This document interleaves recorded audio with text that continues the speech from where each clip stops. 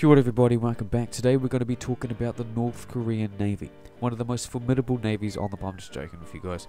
The North Korean Navy is one of the weakest branches by far. And I mean, it's not very surprising because they don't really have any need for a navy.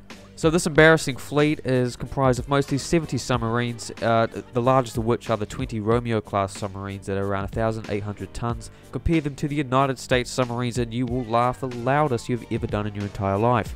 We also have 40 Sang-O class submarines. The North Korean Navy also consists of a couple of frigates and corvettes, all from the Soviet Union not surprisingly, and a couple torpedo boats and missile craft, patrol boats, and for some reason landing craft, which I'm never going to use since the only landing craft they're ever going to see is the American ones. North Korea has quite recently started trying to launch missiles out of submarines. Most of the test launches have actually been successful, including seen here in this video. Oh, Kim Jong-un looks very happy with that outcome. North Korea is believed to have undertaken 4 to 6 test launches of its SLBM model, known as, where we live, the KN-11.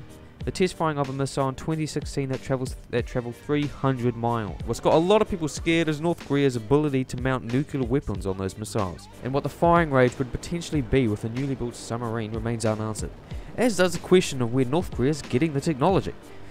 Someone ring China's doorstep, but the question we're all asking is how dangerous is North Korea's naval fleet anyway? But the truth is the entire navy blows. It can't do anything apart from stay in a dock from the looks like it.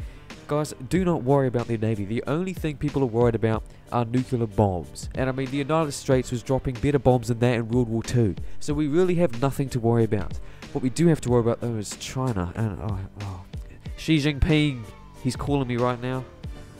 Kia ora bro, how's your day going? Oh yeah, no, I'm just talking about North Korea. Oh, they just hanged up.